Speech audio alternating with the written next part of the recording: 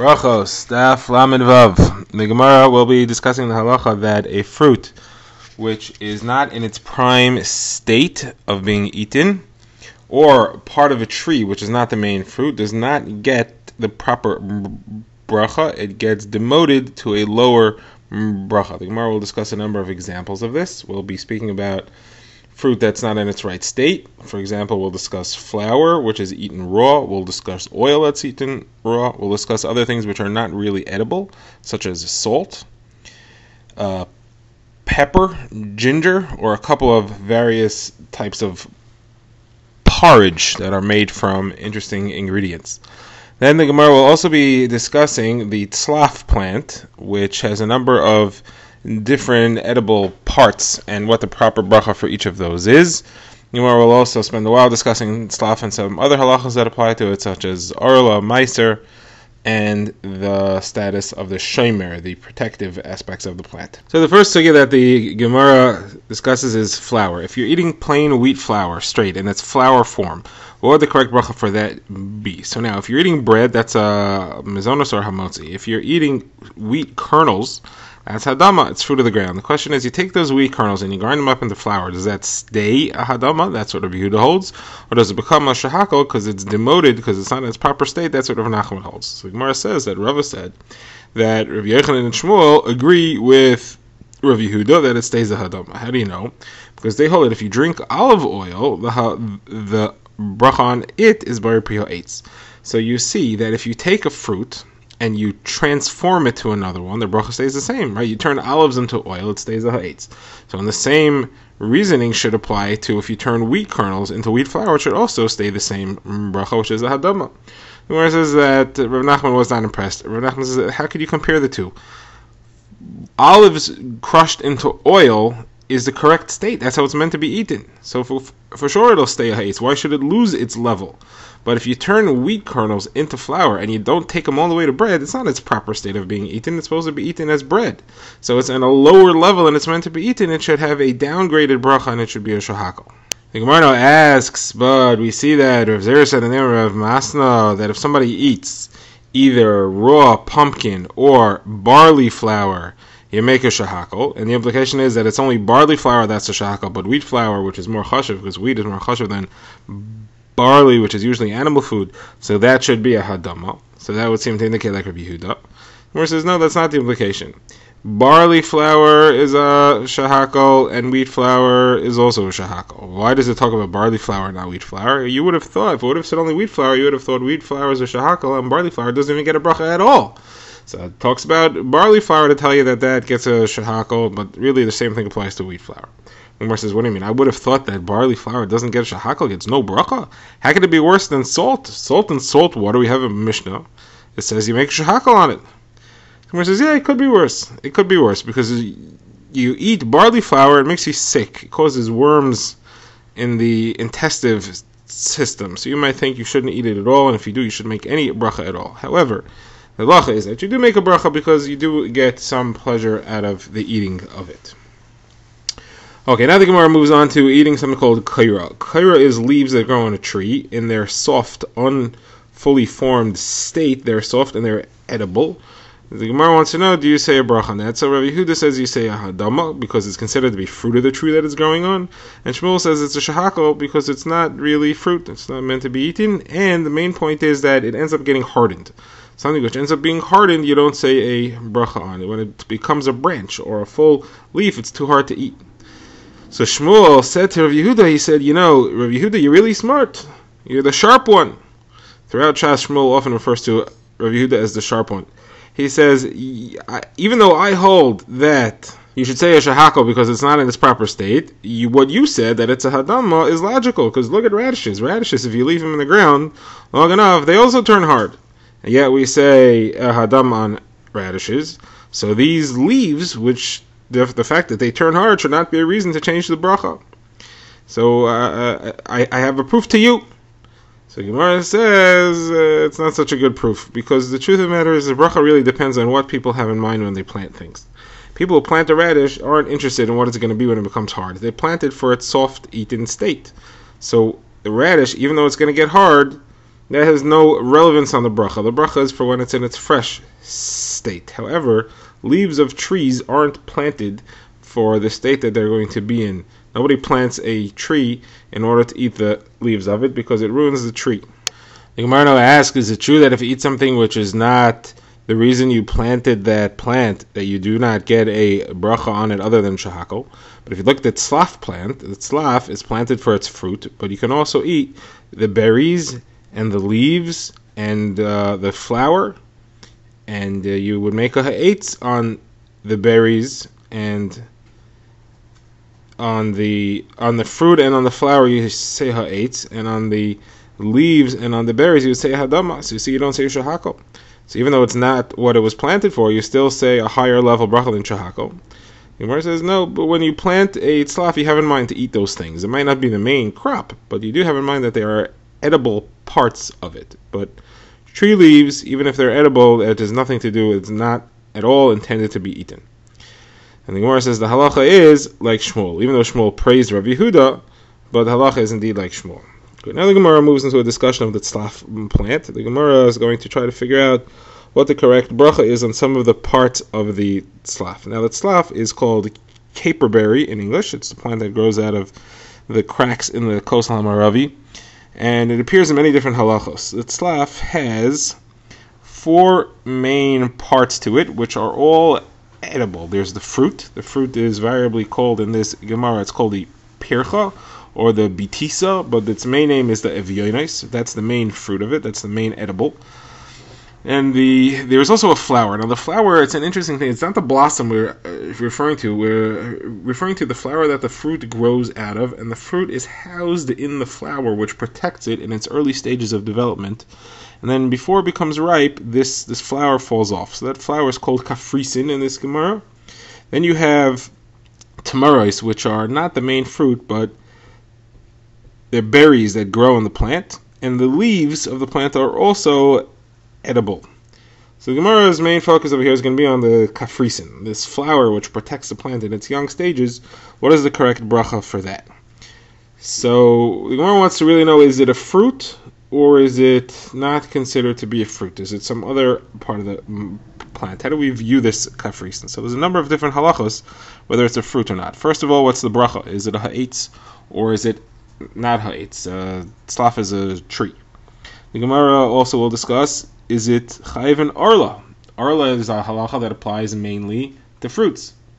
It also applies to protective parts of the plant, which we'll get into later, but if it would be a fruit, it would be arla. Also, if it's a fruit, it'll be susceptible to hilchas meiser. If it's not a fruit, you wouldn't take meiser from it. The Gemara discusses the halacha of the tzlaf plant, specifically the kafrisin, the protective flower that grows on it in its early stages. And the Gemara says we have a Mishnah.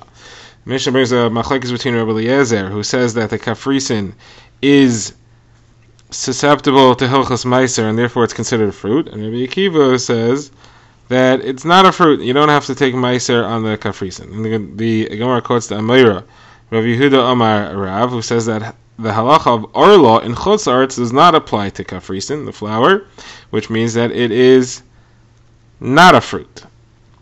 The Gemara asks, but we have a brisa that says that the bracha on kafrisin is abayir priya eitz, which indicates that it is a fruit, and whereas it's not a problem. The brisa is going like Rabbi Eliezer, who said that you take meiser from it, so it's a fruit, and Rabbi Yehuda Marav was going like Rabbi Akiva, who says that you don't take meiser because it's not a fruit. So now the Gemara takes a little detour here, and the Gemara says, well, if he's going like Rabbi Akiva, why doesn't he just say halacha is like Rabbi Akiva? Why does he say his own halacha? He says he didn't want to say halacha is like Rabbi Akiva because Rabbi Akiva was talking about meiser. And if he's going to paskin like Rabbi Akiva, that means that even in Eretz Yisrael, it has the halacha that Rabbi Akiva said, which is that it's not considered a fruit, and you wouldn't take meiser from it. But Rabbi Yehuda wasn't really willing to go that far. He was talking about arla and chutz la'aretz, which is a very mekel halacha. Arla and chutz la'aretz is not even a midrabanan, it's a zeicher, and the halacha is that you go like the mekel there. So he's willing to go like Rabbi Akiva l'kula in arla's chutz la'aretz. He's not really to paskin like Rabbi Akiva. So you ask, so you don't have to paskin like him. Just say that in chutz la'aretz halacha is like Rabbi Akiva. He says no, he didn't want to paskin like Rabbi Akiva and hilchas meiser altogether, because meiser is midrabanan even in Eretz Yisrael. If you would paskin like that, you would think that that's just because it's a derabanan in Eretz Yisrael, so he's paskening like him in Chutz La'aretz. We wanted to talk about Arla, which is the rice in Eretz Yisrael, and we paskin lekula in Chutz La'aretz, and that's why he said the halacha. He didn't blame it on Rabbi Akiva's shita because that wouldn't give us the psak that we want over here. Now, going back to the establishment of the halacha of Kafrisin, Gemara notes that Ravina once found Marbar Rav Ashi who was eating the Kafrisin in Chutz La'aretz even though it was Arla. So you see, he held that it was not a fruit because he was eating it. He was going with this same opinion as Rabbi Akiva. So the Gemara says that Ravina asked him, listen, you hold like Rabbi Akiva? Maybe you should hold like Beis Shammai. Who's Beis Shammai? Beis Shammai says it's not even a question of whether it's fruit or not. The whole tzlaf plant is a vegetable. And therefore, Arla doesn't apply to any part of the tzlaf plant. The Gemara shows us where you see that Beis Shammai holds that way. The Gemara says, Machlokas Beis Hillel Beis Shammai, about whether you can plant the tzlaf plant in a vineyard. Now, the halacha is you're not allowed to plant vegetables next to grapevines. So, the tzlaf plant, Beis Shammai says you're not allowed to plant it. It's kelayim in a vineyard because it's a vegetable. And Beis Hillel says, no, it's not. It's a tree, and you're allowed to. And the Gemara adds another halacha here that comes from this brisa. The Gemara says Beis Hillel and Beis Shammai both agree that the tzlaf plant is chayv and arla. So the Gemara points out that this is a stira. Beis Shammai on the one hand says that it is a vegetable and you're not allowed to plant it in a vineyard. On the other hand, he says that it's a tree because it's chayv and arla. So stira Beis Shammai. The Gemara says Beis Shammai is not sure whether it's a vegetable or a tree. He's mesupik and he goes the chumrah both ways. You're not allowed to plant it in a vineyard because maybe it's a vegetable, and you have to take arla because maybe it's a tree. Now, that being the case, you could hold like Beis Shammai, and you would not have to worry about arla in Chutz La'aretz, because the halacha is that suffix arla in Chutz La'aretz is always lekula, because arla is not is only a zecher in Chutz La'aretz. Every suffix is lekula. Therefore, you could hold like Beis Shammai, and it's a suffix, and you could go lekula. The Gemara brings a rice that it says that in Chutz La'aretz, in Eretz Yisrael, arla is l'chumra. In Surya, it's mutter, and in Chutz La'aretz, you're allowed to go to a store and buy from somebody who doesn't separate his new and his old fruits, as long as you know that he's not for sure giving you new fruits. Okay, so the Gemara says, no, we're not going to pass like Beis Shammai. Beis Shammai doesn't count as a Mishnah at all. Beis Hillel is always correct. We do not view Beis Shammai as a shita altogether. So we're going to go like Rabbi Akiva. If you want to hold that, you don't have to take arla from it. The Gemara now moves on to a new discussion in the halacha of arla as it pertains to this kafrisin flower of the tzlaf plant. The Gemara says, okay, I'll grant you that the kafrisin is not part of the fruit, but it should be arla anyway, because the halacha is that a protective part of a plant, something that protects the fruit, is considered to be part of the fruit, and the halacha of arla applies to it as well. So therefore, this kafrisin protects the plant. It should also have hilchas arla. The Gemara quotes the pasuk v'araltem es orlosoi es perioi. Orlosoi es perioi is to include something which is part of the fruit but not really the fruit. So the Gemara is going to answer this by saying that the flower doesn't count as a real protective, and the Gemara is going to compare three plants that have a similar protective flower. We had the tzlaf. We're also going to have the same thing exist by the rimain, and the same thing exists by tamarim, the dates. So the Gemara says, Rava tries to say the following thing. Rava says this doesn't count as real protective because it falls off. It does not stay on the fruit after it is picked. It's not a peel. Only something which is a peel that stays on, that counts as protective in order to be chayv and hilchos arla.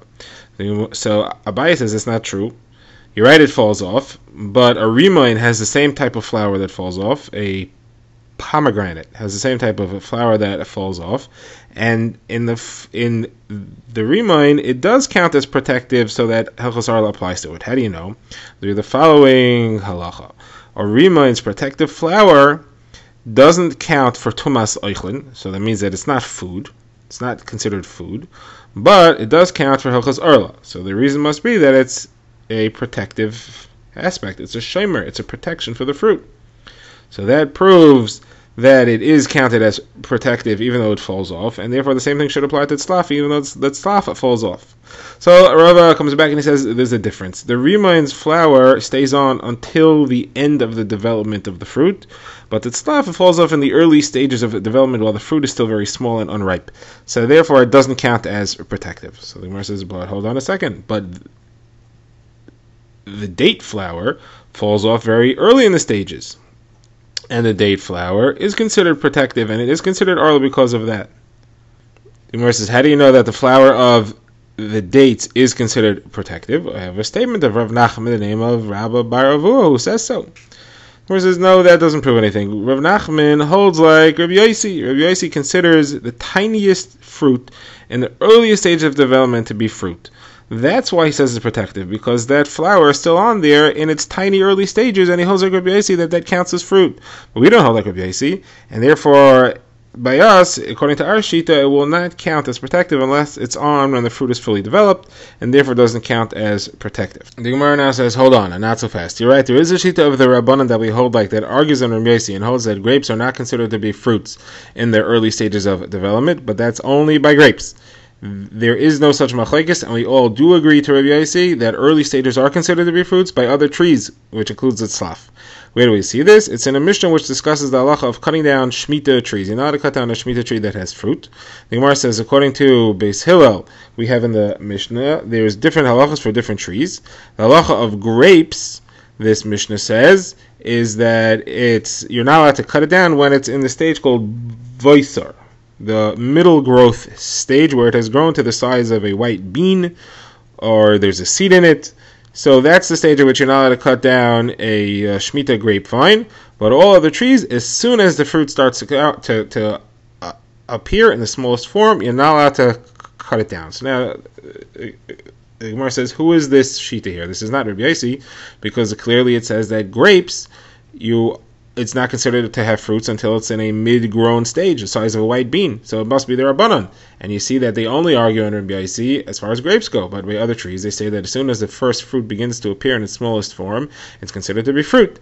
So now, therefore, we do not have a Rabbi Yosi, we do not have a Rabbanan shita that argues on Rabbi Yosi that we could hide behind and say that we do not consider tzlaf to be fruits until its mid-stage, and therefore the protective flower falls off too early, and therefore it doesn't count as a shomer. So we're stuck with our kasha that flower should be considered a shomer, a guard for the fruit, and it should have hilchos arla because of that.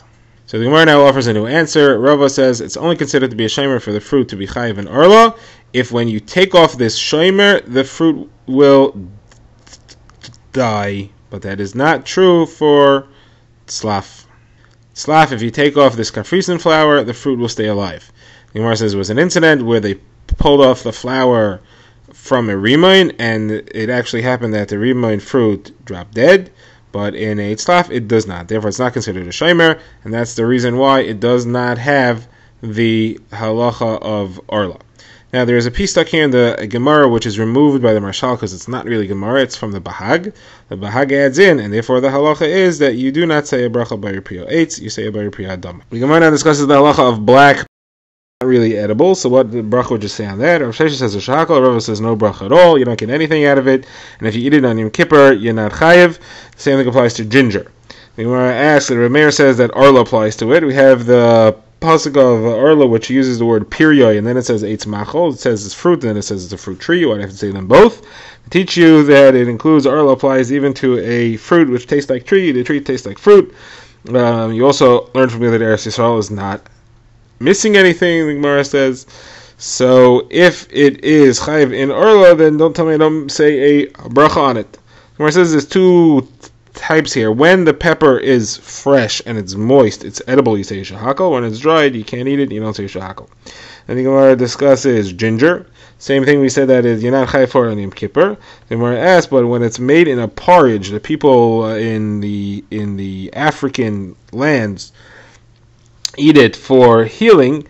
So we saw that you say a bracha ha'etz on it.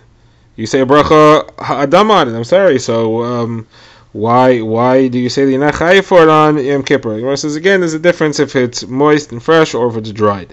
Then the Gemara discusses another type of porridge which is fermented in a pot made out of a mixture of honey and flour and oil. The Gemara says, Rabbi Yehuda says it's shahako, and Rav Kana says it's a mezoinus. So the Gemara says, if you're talking about regular porridge, not a machlekes, that's mezoinus for sure. We're talking about this one, where it's fermented. So what's a machlekes? Rabbi Yehuda says that the honey is the main part of it, and therefore it's a shahako. Rav Kana says that the flour is the main part, and therefore it's a mezoinus. The Gemara says, Rabbi Yosef says it's logical to paskin like Rav and Shmuel, because the halacha usually is that anything made from the 5 grains is a mezoinus. The 5 grains are not considered to be insignificant in any mixture.